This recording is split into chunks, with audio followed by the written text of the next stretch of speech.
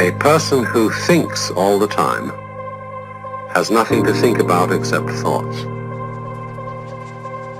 So, he loses touch with reality and lives in a world of illusions. By thoughts, I mean specifically chatter in the skull, perpetual and compulsive repetition of words, of reckoning and calculating. I'm not saying that thinking is bad. Like everything else, it's useful in moderation. A good servant, but a bad master.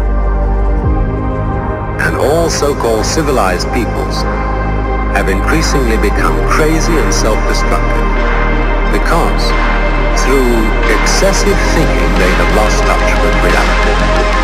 That's to say, we confuse science with the real world.